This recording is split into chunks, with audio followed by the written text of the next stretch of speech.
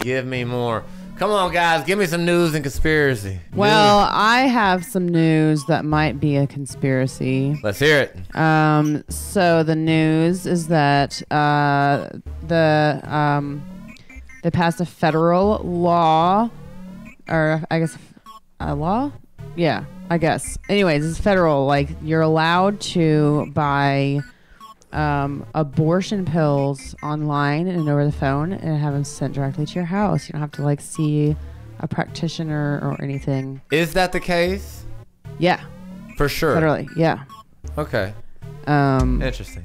And my conspiracy is that states are going to be allowed to like block people from being able to receive medicines via mail because of it. That's my prediction / conspiracy. Yeah, I would like to look a little bit deeper into it. You think the states are gonna make it?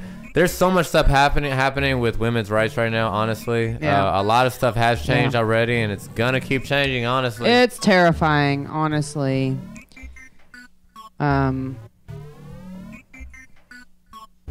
Yeah, Jamie is correct. Oh, that's what she was saying. Okay, the good Plan one. B Okay. pill has always been available.